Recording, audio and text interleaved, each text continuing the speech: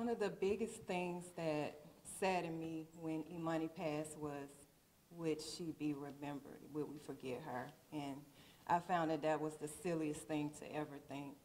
Someone you love that much, you could never forget.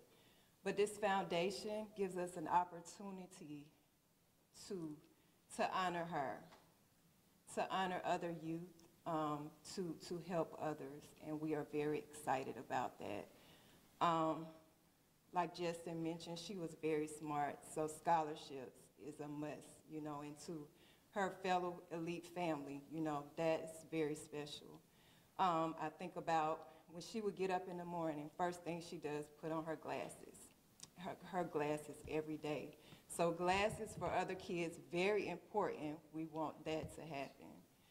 And amongst the other things, I'm very excited, just overjoyed for what we can do to not only keep Imani alive, but to help others. So I look forward to doing a lot with Keep Imani Foundation. Thank you. Good evening. How's everybody? Eric Bell. Just briefly, Keep Imani Foundation, Keep Imani Always is a big step. And like Justin and Chris said, we definitely want to thank Clayton County for stepping up to the plate and doing the right thing. This cannot go unnoticed.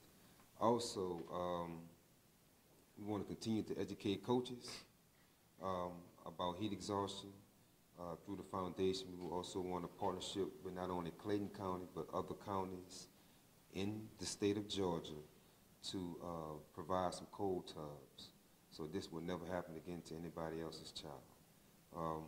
The foundation is, you know, is a big point, and we have a lot of work to do.